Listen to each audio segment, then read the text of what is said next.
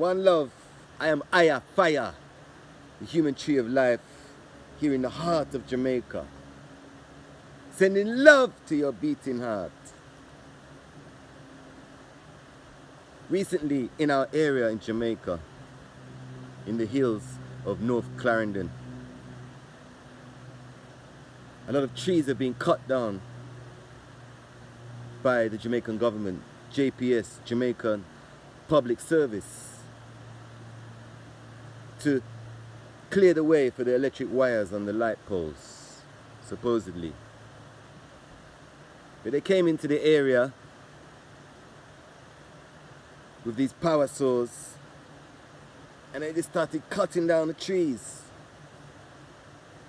Even some of the trees that weren't close to the road, people's fruit trees. Trees that have been there for many years, planted by the ancestors of the people in the area. A friend of mine had his breadfruit tree cut down, and the breadfruit tree wasn't even close to the road.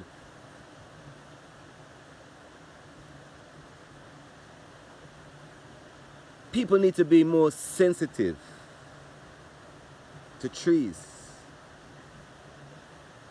The planet cannot survive without trees. Humanity cannot survive without trees. Trees give us the air that we breathe. Even the water that we drink would not be here without trees, because the roots of the trees affect the springs, the underground rivers. There are many countries in the Caribbean that the rivers have completely dried up because they cut down the trees. The world is an ecosystem. Everything is connected. And beyond the physical level, trees have consciousness. Trees have energy, consciousness, which is aware. Not in the same sense as humans, perhaps in an even more intelligent sense than we can comprehend. That's why all the cultures of the world have an intuitive understanding traditionally that trees have elemental spirits which are conscious and able to communicate with humanity. Trees give us fruits. Trees give us fruits. Trees give us wood to make furniture and to build houses.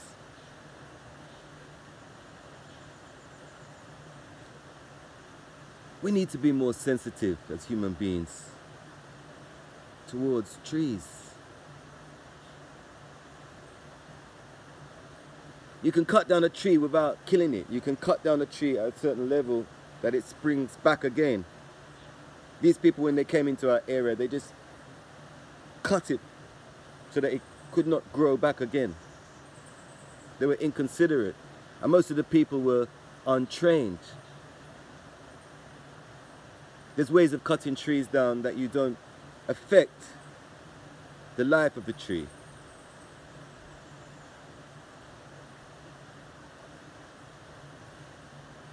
And when we realize this, we can just relax in the notion. Everything is love. That's how it's supposed to be. Love towards everything. Love towards the rivers, the trees, the birds and the bees. We have a reciprocal relationship with all nature. We are one.